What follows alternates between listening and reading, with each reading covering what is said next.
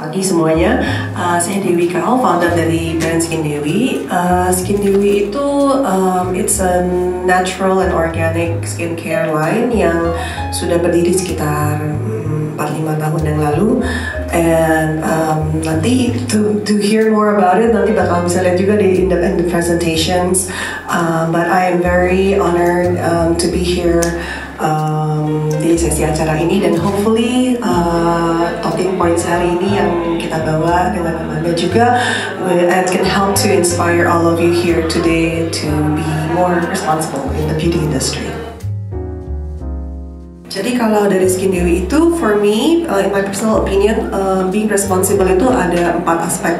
So first of all is responsible in our formulations. Nah ini jadi artinya tentunya selain mencari bahan-bahannya yang ethically sourced juga, dan juga more importantly sustainability-nya. Karena being in a natural skincare itu kan berarti bahan-bahannya kita kan semuanya dari natural source, which means that there might come into satu situasi di mana yang apakah si tanaman ini masih sustainable atau enggak to meet the global demand. So that is something yang kita juga mikirin banget gitu. Terus selain dari itu, dari segi formulations, kita juga sangat memilih banget raw material apa sih yang paling efektif atau cocok dalam formulasinya ini. So I personally, aku juga formulatornya di Skin Dewi, so I look at all the ingredients dengan hasil yang kita mau capai itu apa, seefektif mungkin, jadi lebih efisien yang mana. Nah, efisien itu kadang bukan cuma sekedar dari cost doang, kadang aku juga lebih lihatnya tuh efisien dalam arti apakah ini bisa mendapatkan hasil yang kita mau. And then third of all, selain itu, finding the right suppliers itu juga sangat-sangat challenging to find the right suppliers to work with. Dan tentunya being in terms of formulation adalah to deliver results yang kita promise gitu. Jadi misalkan tadi balik lagi ini produknya buat apa, apakah kita bisa mencapai promises yang kita mau achieve dari produk ini. So that's the first part of being responsible. Then the second part is responsible to our consumers.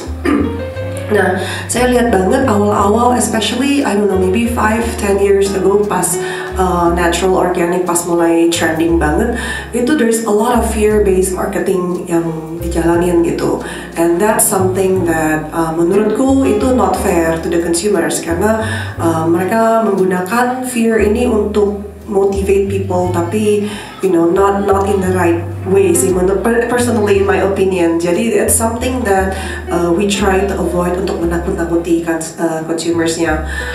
Terus juga jadi ini artinya juga in terms of marketing dan juga over promises, we see a lot of that. Oh, pakai krim ini 5 hari sudah, you know, whatever yang dijanjikannya gitu kan. And then safety is a big thing, karena pas natural pas mulai booming banget tuh semua orang pada ketakutan with preservative gara-gara isu-isu paraben katanya bisa kanker. Jadi semua orang going preservative free. Nah, preservative free itu sebenarnya, tapi is that safe? Apakah sebahaya? Maksudnya, apakah lebih berbahaya going preservative free dengan virus dengan bakteri yang ada daripada going with preservative? Kan ada banyak opsi lain gitu misalkan. Tapi again, there's something like biasanya konsumen itu yang terakhir paling tahu. Jadi we want to take a stand in educating our customers juga. Jadi going preservative free itu nggak selalu lebih baik gitu.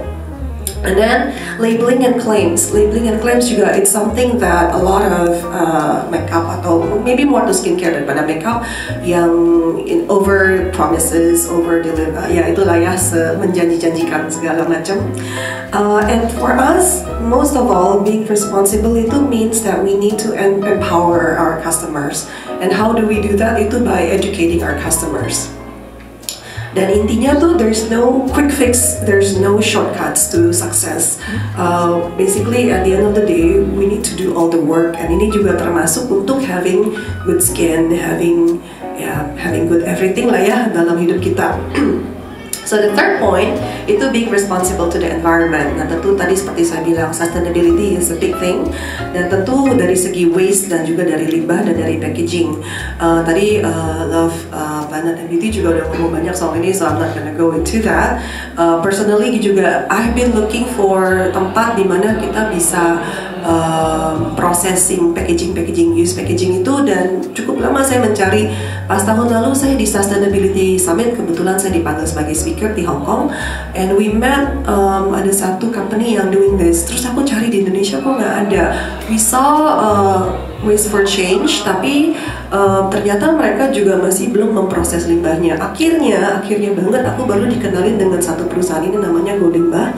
Mereka itu bisa katanya memproses si waste-nya ini instead of cuma mengumpulkannya doang lalu dikirim lagi ke tempat lain. So I thought that was very interesting, dan kita baru mulai sign partnership-nya sama mereka.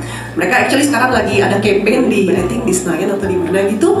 So we will have also tempat drop boxes juga, yang kita juga mengumpul segala macam packaging, plastik, kaca pun juga kita terima, dan juga kayak sheet mask, jadi kertas segala macam. So any waste dari skincare atau makeup atau apa tuh semua kita terimain gitu. So that's something yang menurutku juga it will be very good, karena as I'm sure everyone knows kalau personal care itu waste itu cukup besar, dan you know, jadi ya itu akan sangat dampaknya besar banget to the environment. Nah, last of all, being responsible for me itu is also being responsible towards future innovators. Jadi pas saya dulu awal mulanya Skin Dewi itu, saya sangat-sangat berterima kasih karena saya menemukan tempat-tempat yang mengajarkan bagaimana cara formulasi natural and organic skincare yang ini belum banyak atau belum umum di dunia ini. Dan pas menurut saya ini adalah satu a thing yang harusnya tuh di sharing lagi lebih banyak. Makanya pas Skin Dewi baru awal dimulai itu kita mulai dari workshop sebenarnya. So the first 3 years we focus mostly on workshop. Workshopnya ini mengajarkan orang-orang untuk bisa memformulasi your own skincare. Memang ini lebih ke for your personal use lah, mungkin masih belum going global, scaling up seperti mass production. Tapi menurutku when you have, karena pas awal mulai itu will be second question, awal mulanya itu kan aku datang ke sini untuk mencari solusi untuk anakku, dan aku mendapat solusinya itu dengan empowering myself. So this is something that I want to share juga kepada orang-orang terutama di Indonesia, supaya apa? Supaya kita bisa menginovasi, dan supaya produk-produk Indonesia itu juga nggak kalah sama produk-produk di luaran. Karena skill set untuk formulating dalam natural and organic itu masih belum terlalu banyak. Dan sedangkan trennya di dunia itu in natural and organic is booming yang way more dari ekspektasinya orang-orang. So this is something that to me being responsible is also giving back to the community dari segi skill set and educationnya. So the role that we undertake itu nomor satu tentu for myself as a researcher, karena aku banyak research, banyak mengerti ini bahan untuk apa, fungsinya buat apa, supaya bagaimana cara menggunakannya. Being an educator to both the consumers and future product developers, dan juga being an empowering and impactor. Jadi bagaimana sih kita bisa membawa message ini kepada orang-orang di saat ini Indonesia, and hopefully nanti juga bisa globally, to take a stand and empower yourself to make yourself better. So yeah. Thank you, Dewi. That was a really good explanation. Mungkin kita juga agak setuju ya di sini bahwa education is very important ya, terutama untuk hal responsibility dan sustainability, karena by practice emang di lapangan mungkin kurang banyak yang well informed gitu tentang hal ini gitu. Mungkin kita bergerak ke pertanyaan selanjutnya ya. Sebenarnya sih apa sih hal-hal yang mendorong konsep atau arahan dari brand kalian ini gitu? Tadi mungkin Dewi udah menyentuh sedikit juga. Terus nanti mungkin bisa dijelasin juga dari segi penelitian planet gitu. Jadi untuk melanjut dari saya jadi menyentuh sedikit about the cause of approach ya kita. So like I said, jadi brand Skin Dewi itu dimulai awalnya karena anakku kan bermasalah dengan kulitnya. Jadi from newborn she has atopic dermatitis. Nah, cuman throughout the journey yang aku temukan adalah solusi buat chronic, I will call it chronic dalam tanda kutip lah ya, karena eczema itu kan relatively nggak bisa sembuh katanya. Bisa menghilang simptomnya tapi bisa balik kapan aja.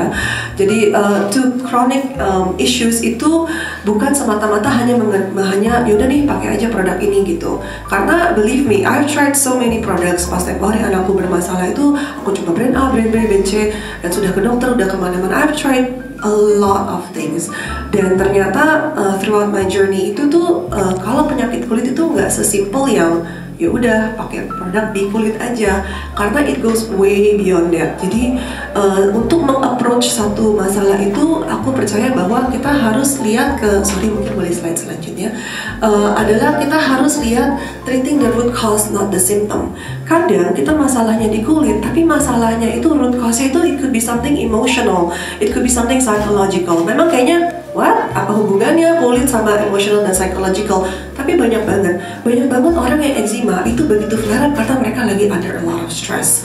Atau mungkin yang jerawatan juga a lot of it karena faktor a lot of things. Kadang mungkin karena pola makannya, pola hidupnya, tapi a lot of it juga karena stress juga. Dan aku personally juga ngalamin ini tahun lalu. Jadi tahun lalu anakku flare up-nya parah banget. It caused me to feel like I don't deserve this brand. Maksudnya aku mendirikan brand ini dengan cerita karena anakku yang eczema ini. Tapi tahun lalu dia flare up-nya cukup parah. Jadi tiap kali ketemu orang dan orang nanya, oh gimana anaknya? I feel like gimana jelasinnya kalau anakku sekarang di rumah tuh lagi parah banget gitu. Jadi aku kan malu tentunya. And because of that shame, aku sendiri jadi jerawatan satu muka. Karena subconsciously aku kayak menutup diri, self-sabotage untuk yaudah Dewi, kamu kan gak bisa bantu anakmu, kamu sebenarnya gak deserve lo brand ini. Yaudahlah, kamu gak usah muncul, kamu gak usah tampil. Dengan adanya jerawat, aku kan tentunya lebih malu untuk keluar, untuk ketemu orang, untuk mempromosikan solusi-solusinya. Apalagi kita saat itu lagi ada campaign Act the Freedom. Bayangin ya, campaign Act the Freedom, foundernya sendiri lagi jerawatan gitu kan, makin gimana ya ini, gimana caranya. But that's when I realized, setelah melewati journey itu, that's when I realized a lot of things itu happen karena from our mindset, from our emotional. Jadi a lot of itu affect kulit kita. Begitu saya mengerti kenapa sih anak saya ini nggak sembuh-sembuh, setiap kali mau sembuh balik lagi, setiap kali mau sembuh balik lagi. Ternyata she was just looking for attention. Di saat saya mengerti apa sih rootnya dari sana, and I address that, lalu kulitnya pun membaik tanpa diapa-apain. Begitupun juga jerawatku, tanpa diapa-apain, nggak mengganti skincare, nggak pakai obat, nggak pakai apa-apa. It just got better. And I know that pas aku cerita ini banyak orang yang skeptis, masa sih Wi, kayaknya nggak mungkin banget deh. It's true. Mungkin kalau kalian belum ngerasain, nggak tahu what I'm talking about. Tapi once you've been down that road, it's true. A lot of our emotions, a lot of our thinking itu affect kulit kita. Nah, bahkan there are a lot of studies yang orang bilang placebo effect kan, kalau kita percaya bahwa ini adalah obat, kita sembuh sendiri. And a third or half dari eksperimen itu seperti itu. Jadi a lot of what we think itu affect. Nah, jadi a lot in terms of the approach-nya kita. So our approach has always been to educate and to empower people. Karena balik lagi, kalau ada masalah di kulit, kita nggak bisa cuma lihat kulitnya doang. We have to look at our life holistically, dari segi, for our mind, body, and soul lah istilahnya gitu. And then you cannot solve a problem kalau kita nggak tahu root cause-nya itu apa. So that's why our philosophy is we believe in treating the root cause and not the symptomnya. Jadi symptom itu cuma jerawatnya atau eczemanya. Dan visionnya adalah I believe that everyone can have healthy glowing skin. Dan saya tahu ini adalah sesuatu yang semua orang kepingin banget, terutama kalau ada yang masalah problem dengan chronic skin problems. Saya punya clients yang jerawatan udah 15 tahun, 12 tahun, and all they want is just to have healthy skin. And I believe that everyone can do that, tapi harus temuin dulu root cause-nya dari mana. And the mission is, balik lagi, Skin Dewi itu, we're just a tool. We're just a tool that enables the creation of a tribe that empowers one another through education.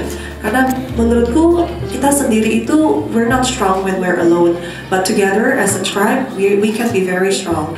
Dan balik lagi itu, message-nya adalah, at the Skin Dewi itu, we believe in giving back. Jadi, life is about giving. Jadi dari tribe ini saya juga mengencourage one another untuk share your journey, share what works for you, karena your story can inspire people. Just like my story has helped me through sampai prosesnya sampai hari ini, but everyone has a story dan ini kalian tuh bisa sharing one with one another. Dari segi consequences sih ada beberapa yang kita rasakan. Jadi dari tadi pertama in terms of sourcingnya itu tentu dari segi cost it becomes slightly more expensive lah gitu. Dan ini dampaknya juga jadi pricingnya kita juga lebih tinggi karena ini salah satu yang sering kali ditanyakan, kenapa sih kok produk Skin Dewi kok mahal banget gitu. So that's one of the drawbacks lah gitu. And then number two, walaupun menurutku personally it's not a consequence, tapi banyak orang menurut banyak orang it is part of the consequence, which is yang tadi yang responsible buat educating future innovatorsnya itu. Jadi kita akan menjalankan workshop mengajarin orang bagaimana cara formulasi. So sebenarnya bisa dibilang I'm creating future competitors so to speak. Tapi personally to me menurutku sih nggak seperti itu karena balik lagi everyone have our own creativity dan kita bisa menginovasi produk yang berbeda. Jadi sebenarnya lebih membangkitkan future innovator buat di Indonesia ini gitu. Terus lalu selanjutnya another consequence juga karena menurutku education itu sangat penting. The first 3 years itu kita fokus mainly on workshops. Jadi dari segi growth, jadinya kita menurutku sih nggak secepat mungkin brand pada umumnya yang bisa growing lebih cepat karena unfortunately nggak sebanyak orang yang mau belajar versus consuming doang. Jadi masa lebih banyak orang yang yaudahlah aku pakai yang mana daripada spending the time and energy untuk ambil kelas lagi 3 hari untuk empowering yourself. So to me itu ada salah satu drawbacknya. Jadi kita dari segi growth-nya belum secepat itu. And last but not least, yang dari segi educatingnya juga. So selain educating orang dari segi workshopnya itu, kita juga educating our consumers atau clients itu when you have a skin issue itu bukan cuma sekedar menggunakan produk. Jadi we spend a lot of time one-on-one ngobrol untuk cari tahu masalahnya tuh sebenarnya kalian tuh di mana sih, root cause-nya tuh apa sih, and we walk them through the steps-nya ini. Nah jadi ini it takes a lot of time, it takes a lot of energy juga untuk one-on-one edukasiin customer-nya ini. Jadi dari segi drawback-nya, konsekuensinya adalah ini cukup makan manpower juga dan energi juga gitu untuk one-on-one educating. Whereas mungkin kalau misalkan mau cepatnya janji-janji yang 3 hari jerawat hilang atau 2 hari putih atau 1 hari wrinkle-nya sudah hilang, maybe ini akan lebih cepat awalnya untuk jualan, but we don't go by that approach gitu. Jadi that would be some of the consequences yang kita sudah merasakan. And last but not least dari segi packaging juga that's another consequence. Jadi we try to sebisanya menggunakan botolnya reduce plastik kan. Jadi kita mengusahakan untuk pakai yang kaca, sedangkan itu sangat limitasi banget. Jadi we have a lot of complaints kayak misalkan sekarang yang mini size-nya itu, aduh ini susah banget karena dalam botol kaca, susah banget, kenapa nggak dalam pot aja gitu. Memang sih ada sih pot yang kaca, tapi kita mikirkin juga dari segi formulasinya. Kalau pot di kaca, kalau pot itu orang bakal nyentuh, kalau orang nyentuh itu berarti saya punya preservation-nya harus dinaikin. Kalau preservation-nya dinaikin tuh artinya lebih future allergens atau kayak gitunya kepada konsumen. So there's a lot of thoughts behind it. Tapi orang komplain, ini kan sayang produknya jadi tersisa banyak di dalam kacanya, jadi kayak ada pros and cons-nya gitu. Terus juga ada yang komplain, ini kok yang mini size-nya kok nggak dikasih packaging box lagi gitu. Ini kan barangnya mahal, kok kita nggak dapat box. Tapi personally to me box itu kan orang nggak pakai ya, setelah dibuka dibuang, is another waste. Jadi sometimes bingung gitu, kita mau please customer atau gimana. Jadi there's always that, aduh gimana ya gitu. So that's some of the consequences that we face. Again, education is key ya gitu. Kalau nggak dipakai, maka juga harus ada ya gitu. Okay, so in terms of the last question, what can the audience do? Itu menurutku for us, our message is simple sih. Message kita adalah to always choose. Ini mungkin boleh diganti slide terakhir. Yes, thank you. To always choose self-love aja, karena balik lagi karena awal mulanya aku datang dari segi finding a solution. Nah menurutku when we choose self-love, when we empower ourselves, itu apa namanya, itu dimana lain-lainnya itu akan terbuka, jalan-jalan terbuka, solusi-solusi yang kita butuhkan itu akan terbuka sendiri. Dan tentunya contribute beyond yourself, karena the joy of living is giving. I totally believe in that. Jadi jangan cuma memikirkan diri sendiri juga, tapi sebenarnya kebahagiaan itu datangnya tuh dari di saat kita bisa impact orang lain lagi. Dan even sekarang pun juga setiap kali aku dapat message kayak, oh Dewi, thank you banget loh, aku ikut kelas kamu pas lagi kapan anakku eksim, sekarang aku sudah bisa meracik lotion buat dia untuk dia pakai dan dia udah nggak gatal-gatal. Itu to me itu it's something yang nggak bisa dibeli gitu, that joy. Atau orang yang jerawatan ceritain journey-nya mereka gimana dan sekarang udah seperti apa. Balik lagi, it's not about produk yang mereka pakai, tapi it's journey-nya mereka yang self love, self empoweringnya itu yang bikin mereka bisa sampai ke titik di mana yang mereka ada di sana. So that's something that yang aku mau sharing juga. And the last but not least, yang do your part tadi, the 3R, reduce, recycle, and what's the last R? reduce, and recycle. Dan sekarang udah 5R ya sebenarnya. Udah 5R sekarang ya. Udah review sama repurpose sebenarnya. Yes. We'll get into that. Dan terakhirnya adalah, just leave the world a better place than when you come in. I totally believe in that. So yeah, mungkin kalau boleh just a few more minutes dari the last 2 slides. Nah, dari tadi saya selalu bilang bahwa the secret of living is giving. Jadi sebenarnya tuh Skin Dewi itu we're here to serve, we're here to contribute, dan kita hanya mau menjadi, seperti saya bilang tadi, tool untuk empowering orang. Dan yang terakhir adalah saya mau remind aja, sebenarnya all the love that we need, not I need, all of you guys, is already within all of us gitu. Jadi we are enough, we have always been enough, and we will always be enough. Dan sebenarnya ini semua bisa kita cari di dalam kita tanpa cari dari luar. So beauty is not about being more putih atau being more wrinkle free atau being more jerawat free atau whatever marketing yang ada atau yang sudah dibikin as a standard dalam beauty is actually it's all within us. Kan ada kan orang yang kita ngelihat, wah ini orang kok kayaknya beautiful banget ya, tapi bukan karena dia it's not what she wear, it's not what she itu, tapi it's just glowing from the inside-nya aja. So that's the message that I want to share for today. Thank you. Jadi ini ya, sebenarnya kan tadi yang discipline of living is giving ya. So basically emang it's a collective effort untuk tackle this environmental issue. Jadi emang consumer itu juga harus very very active, jangan cuma nunggu doang gitu kan ya. Kalau dari Mbak Nasri gimana? Benar banget, aku setuju dengan message yang Yang pertama, mungkin ini bisa dijawab sama Mbak Dewi dan juga Mbak Amanda. How to campaign clean beauty and personalized skincare gitu, yang dimana Indonesia ini sebenarnya masih pemain baru lah, maksudnya belum terlalu holistik banget gitu kampanyenya. Jadi bagaimana caranya untuk menyampaikan itu lebih luas lagi, dan cara-cara yang selain workshop itu apakah ada di digital platform atau yang lainnya. Kemudian yang kedua, mungkin untuk Mbak Amanda, seperti yang kita tahu kan Unilever nggak hanya satu brand dan ada banyak gitu ya. Apakah untuk kedepannya ada pemikiran untuk misalnya skincare yang lain dari yang Pond's misalkan gitu, untuk ke clean beauty juga gitu. Terima kasih. Oke, mungkin mau dijawab Mbak Dewi dulu biar aku nanti sekalian dua-duanya. Jadi pertama pertanyaannya kan about how to campaign clean beauty-nya ini ya.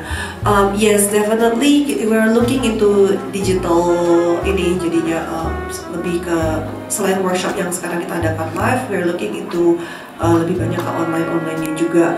Dan kita juga lagi mulai in the process, udah mulai sih YouTube channel, jadi lebih banyak untuk mengisi konten-konten tentang seperti ini. Tentunya kalau bagaimana caranya untuk memperluaskan, I think kita harus banyak didukung juga sama mungkin teman-teman sendiri gitu, karena banyak sharing-sharing ke teman yang lain konten-konten seperti ini, jadi lebih cepat meluasnya. Karena balik lagi, there is only one of us, but kalau together kita rame-rame tuh kita bisa gotong royong gitu. So that would be menurutku sih seperti itu. Saya Fajri dari Lux Crime, salah satu local brand company juga di Indonesia. Yang saya mau tanya ke Mbak Dewi dulu, pertama apakah semua produk Skin Dewi sudah menggunakan 100% pure organik atau masih ada menggunakan kimiawi misalnya untuk preservatif seperti paraben? Karena kita juga ada menggunakan produk paraben segala macam dan itu komplainnya banyak banget, apalagi dengan ada kayak kode bank ada tulisan paraben free itu bikin orang sama parabenoia gitu ya. Itu gimana caranya Mbak untuk mengeduket karena chemical itu sebenarnya safe loh untuk kadar tertentu gitu. Yang kedua masih sekali Ibu Dewi, gimana caranya untuk menghandle komplain customer yang misalnya nggak cocok sama produk Mbak Dewi itu bagaimana? Jadi pertanyaan pertama itu about paraben ya. Apakah semua 100% organik? Iya. Oke, so first of all, untuk dapetin 100% organik itu tuh susah banget. Unless you go oil doang, maksudnya nggak ada air sama sekali. So we never claim to be 100% organic, dan I think kalau orang yang bisa ngeklaim 100% organik itu hebat banget gitu ya. No, we are not 100% organic. Tapi apakah kita menggunakan kimia? For me personally, semuanya itu kimia, air itu kimia, H2O, oksigen itu kimia. Jadi I think what you mean is do I use synthetic chemicals ya? Yes and no. Jadi gini, kalau misalkan contohnya let's say preservatif itu kita menggunakan bahan-bahan yang sudah di-allowed dalam natural formulations. Contohnya apa? Kayak contohnya preservatif eco itu breakdownnya adalah benzyl alkohol, salicylic acid, dan sorbic acid dan glycerin. Nah, tapi the funny thing is, walaupun ini semuanya yang di-certified oleh EcoCert, jadi kan seharusnya kan it's natural. Tapi lucunya itu pas dipelajari lagi, pas aku telusuri lagi, due to sustainability issues, ini semua terbuatnya dari sintetik. Jadi makanya it's not that simple. Jadi nggak sesimpel yang going organic natural itu nggak sesimpel yang oh ini harus 100% semuanya gini-gini. It's not that simple once you dive down. Tapi yes, we do avoid trying to use parabens. Kenapa? Bukan karena nggak mau nakut-nakutin orang atau gimana. Karena menurutku banyak opsi lain aja sih sekarang. There are a lot of options kok.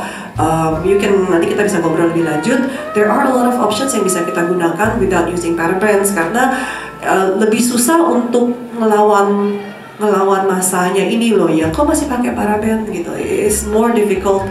Ya udahlah, maksudnya we go with yang natural options aja. It's a lot easier. Terus the second question tadi, sorry.